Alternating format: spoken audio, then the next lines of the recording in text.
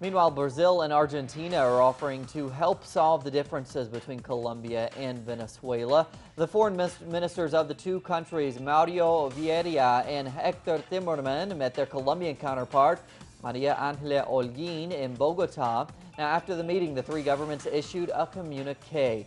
Now, that message said that the foreign ministers had been sent by President Dilma Rousseff and Cristina Fernandez to learn more about the situation on the frontier between Colombia and Venezuela and to express their willingness to help promote dialogue between the two countries.